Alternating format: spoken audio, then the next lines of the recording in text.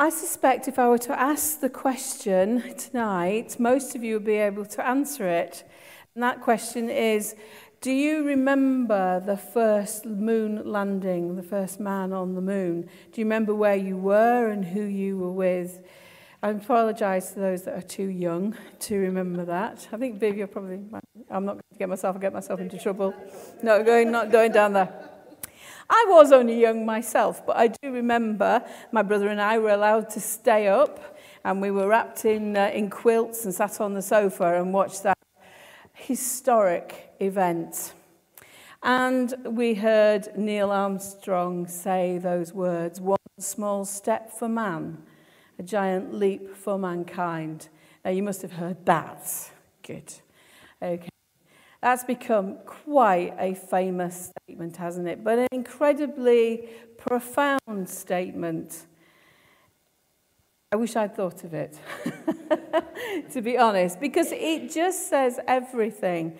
And to be honest, in that particular few moments, Neil Armstrong did only do a small step compared to everything that he'd done previously in getting to the moon. All he actually did was climb down the ladder, leap around a little bit on the moon's surface, play some golf or imaginary golf, and stick a flag in the ground. And then he was back up the ladder again, back into the space shuttle. So what he actually did wasn't that incredible. It wasn't, I was going to say rocket science, but that's a bit of a pun, isn't it? But it wasn't that difficult for him to do that. But that particular step was, in fact, a giant leap for mankind. It had profound effects on the world and for mankind. What an historic event for that to have achieve that. And in a way, we could say that Abraham had one of those moments in our reading. Because Abraham actually only did something very, very simple. All Abraham did was offer hospitality to 3 strangers. But it was the fact that he did offer hospitality to those 3 strangers, and who those 3 strangers were, that had a profound effect on his life, the life of his family, and the life of the Jewish nation and of the world to come. Because Abraham, at this point, was on a journey. He was on a journey sent by God to go to the promised land. He hadn't a clue where he was going. He hadn't a clue why he was going. And the big thing that troubled him the most was that God had said to him he was going to be father to the nations. His heirs were going to be as numerous as the stars in the sky. And he was thinking to himself, God, there's one slight flaw in this statement. I don't have any children. And Sarah, my wife, is way past childbearing age. But the faith of Abraham kept him going. He knew he had to be obedient to God, and somehow it was all going to fit together. But he hadn't a clue how it was going to happen. And that's why in that Hebrew statement, that Hebrew passage that we read out of Hebrews, it was a fantastic, because it says, by faith, Abraham. It was by faith that Abraham kept going. By faith in God. Blind faith, because he could not see what God was doing. He could not understand what God was doing. So he'd come to this point where he was resting in the midday sun, and he was actually a migrant. He was a wanderer. He was walking, doing this journey, going from place to place, setting up his tent. So he wasn't in a particularly stable position himself. He probably didn't have very much food. He probably was tired. He probably was just a little frustrated. He might have been sat there outside of his tent thinking, Lord, why are you doing this to me? So when he saw these 3 strangers coming over the hill, I think he could have been forgiven to thinking, oh no. Oh dear. Have we got enough food, Sarah? We're going to have to offer these men hospitality. Now, the fact that these 3 men were important men and Abraham recognized them is a bit of a debate. Okay, some people say Abraham knew that they were the Lord, that this was the Lord, because he knelt down and he worshipped them. Some people say, well, no, he didn't know. Some people say that these three men were the Lord, all three of them. Some say that it was the Lord and two angels. And another interpretation is that it was actually God the Father, God the Son, and God the Holy Ghost. In other words, a Trinity sort of idea. But whatever it was, Abraham offered them hospitality. And hospitality in Abraham's day and in that Eastern culture is always the very best. You don't just look in the cupboard and think, well, we can make do.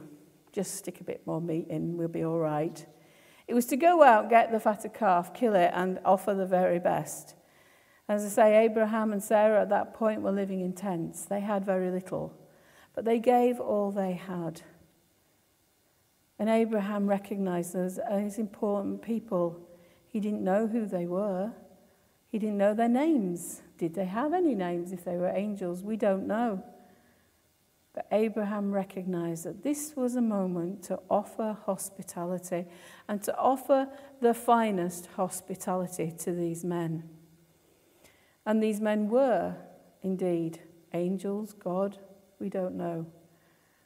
But these men were part of this plan that God had for Abraham.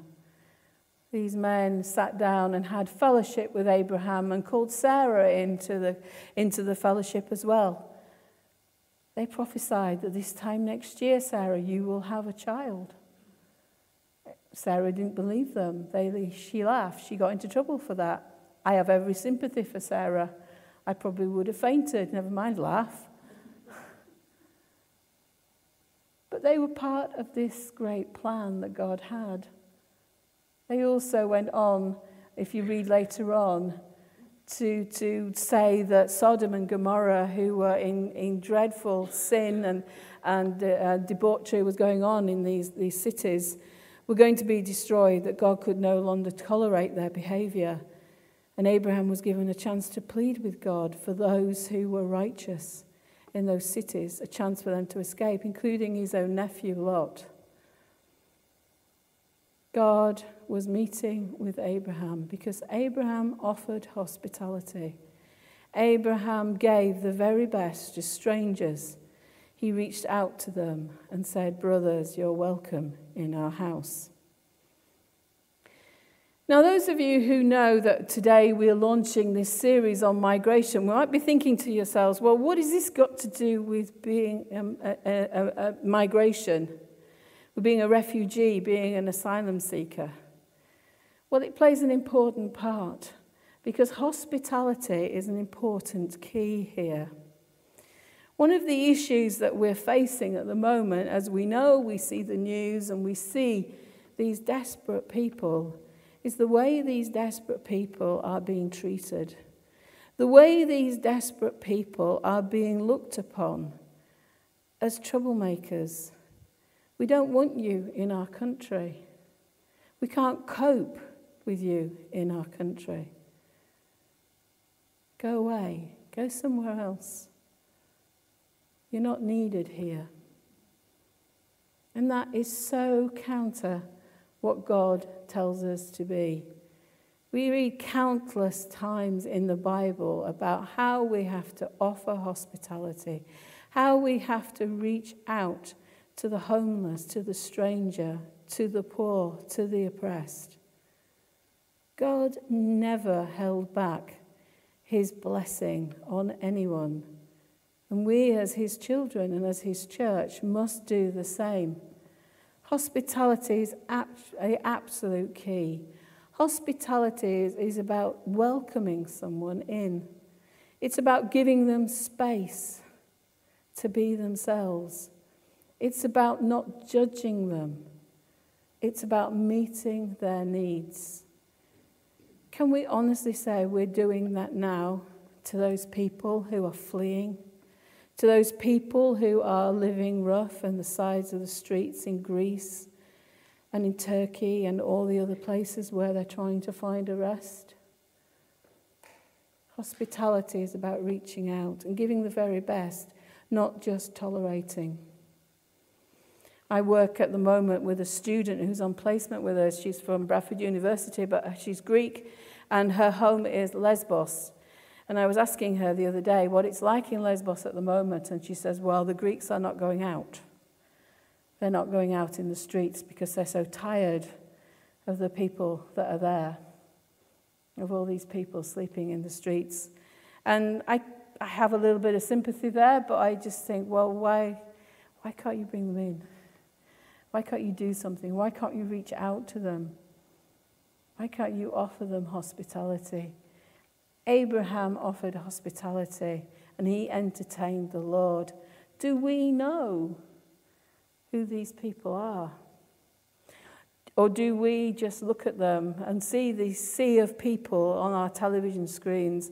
And do we think, like a lot of people are thinking, we can't cope with these people. We don't want them in our country. Instead of taking the emphasis off us, saying we can't cope, what we should be asking is, how can they cope? How can they cope having to give up everything in their homeland and start fleeing away and running away, trying desperately to find somewhere that's peace, somewhere that's going to offer them hospitality, somewhere where they can live and bring up their children in security. I've been guilty, as everybody else, of thinking this and asking these questions. And then I realized when I was watching one of the news reports that actually I was just looking at them as a crowd. I was just looking at them as this crowd of people, instead of thinking that this crowd is made up of individuals. This crowd is made up of doctors, of architects, of solicitors, of teachers, people of high standing, plus poor people as well. And they are finding no welcome anywhere. They all have stories to tell. They all have horrific stories to tell. But we're not listening to them. We're just herding them together and looking at them en masse. Now, you might say to yourself, well, what can I do? What can we do? What can other countries do? There's just too many. Well, even if we just reach out to one person, we're actually showing the love of God to that person. I was really quite touched when I heard one of the news reports that a private school, I think it's somewhere near Harrogate, called St Ethelburgers, have actually opened up 8 places for Syrian orphans to go and board with them and get an education. 8 children. Now you might think, well, that's not many in the grand scheme of things. But imagine those 8 children, they're getting an education. What they can do with that education. And I just think, well, God bless them for doing that. And we could all do something. Even if it's only small, we could all do something and reach out to these people. And I say even if, I don't really mean even if we continue to pray, even if we continue to reach out to them with love and compassion, even if we support the organisations that are trying to help them and do all we can to offer hospitality, then we're doing as the Lord requires. God, as we heard this morning, is a God on the move. He is with people who are on migration journeys. He is with the refugees. He was with Abraham as they moved from town to town. He was with Moses as they went through the wilderness. He is with these people. And we saw, didn't we, a few weeks ago, those of you who watched that Songs of Praise, that church in Calais, and they've built in the middle of this jungle, as they call it, this church. It's important to them to worship God. It's the first thing they did. These people are not scroungers. They're not people who deserve our annoyance and our anger and our hatred. They're people who we need to reach out to. After the Second World War, Israel was so impressed by the way non-Jews put their lives at risk to get Jewish people out of the ghettos and out of the countries and into safety, that they gave them all an honor called Righteous Among the Nations. And I just think, what a lovely title, Righteous Among the Nations. And I think that that is what God is calling us to be, righteous among the nations. We can help these people by changing our attitudes and our hearts. We can look out for opportunities to bless. We can look out to pray for them. And we can seek God's heart for these people. It is only by a circumstance that it's not us. We've been born in a country that at the moment is not at war. We don't have to flee our houses. 20 years ago, these people were probably thinking the same thing. Now, suddenly, they've had to, the whole world has collapsed. Our world could collapse. It isn't that they've done something wrong. It's just they happen to be in the wrong place at the wrong time. In the summer, I was in Sussex, and I went to a presentation which was given by people who had been in the detention centre at Gatwick Airport. Asylum seekers had written their stories. And unfortunately, the detention centre at Gatwick Airport has been the source of a lot of criticism for ill treatment. And basically, people who have been arrested coming into Gatwick as asylum seekers have been actually put in detention and treated like criminals. And I was very touched to hear a story by a man who said, I've been to England before. I was a doctor. I came to a medical convention. I was given the very best treatment. And now I am being treated like a criminal. What have I done to deserve this? And it made me think. It made me think, and it made me realize that these are individuals and that we need to reach out to them. So let's think about ways that we can help. Let's think about, what can I do? What can I do? I'm sure the staff at St Ethelberg has thought exactly the same thing. What can we do? Well, we can offer 8 children, orphan children, an education and a chance in life. The Christian author called Edie Wadsworth has written a book called 31 Days to a Heart of Hospitality. And she says this: you're busy. You don't have the skill set. Their problems are too much. Their life is a mess. Your life is a mess. You're too impatient. You're not kind enough. You don't even like them. You have nothing to offer. What does it really matter? Turns out, in the end, it's all that really matters.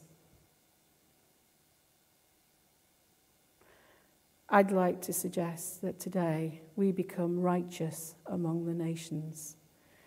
That we never say, does it really matter? That we never say, there's nothing I have to offer.